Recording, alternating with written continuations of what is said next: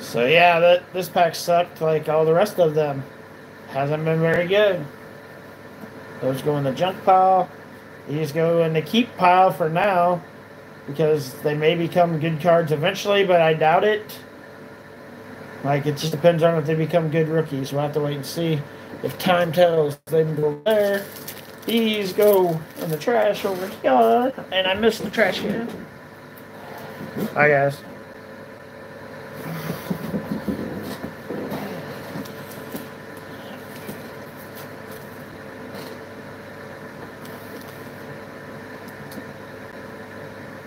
We're going to open up 2 packs. I'm like 14 or so packs, maybe more, in, and haven't got anything worth of crap yet. Haven't got a single insert, unless you count the card that you get an insert technically in every pack, but to me it doesn't really count. I'll show you what I mean when I get to it.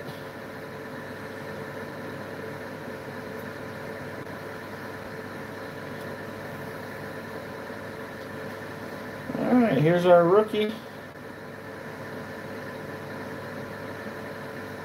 And here's the insert you pretty much get in every pack. You get a yellow card in every pack. So to me, that's not really an insert if I get one in every pack. But anyways, let's open this one up.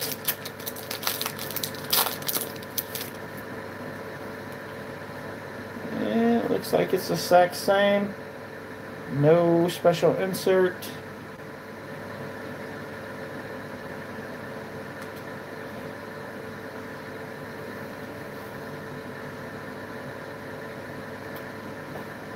Here's my rookie card. And here is my yellow insert. And that's a rookie card too.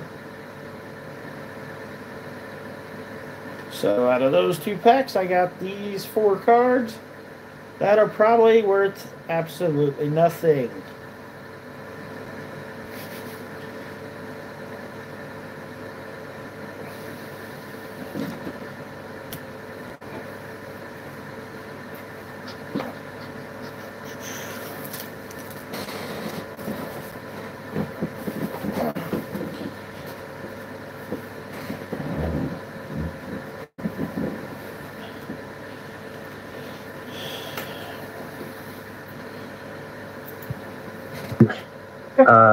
Engage with people other than like getting them to talk to you guys. It's about education. We do education. So you do an education people. channel. We have a cordial conversation with so you were anyone. saying, like, part of the education is watching people's phones and seeing how much people are putting out there. Just the fact that we are in a public space, and obviously you have a right to film people in a public space.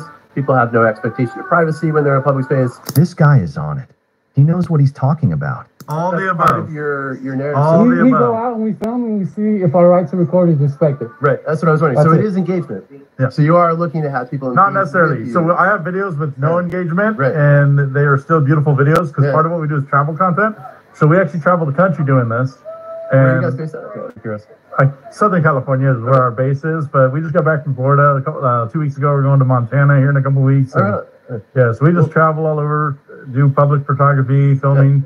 Our channel specifically, we're not only First Amendment auditing. We do, again, teach people about privacy in public, cameras, and then we also do travel content. So we get invited into shops, stores. We get to meet different people from all kinds of walks of life. Very We share all of it. So Right on. Yeah, there was obviously. I'm sure you guys follow the Birds Aren't Real guy who just decided. Wait, what is it? The Birds Aren't Real. Do you believe all birds are real? the birds aren't real. I actually Oh, don't. really? Oh, wow. Birds Aren't Real was a guy started it. Well, it was during protests a couple years ago, and he just randomly flipped a sign around and said "Birds aren't real," and it got viral.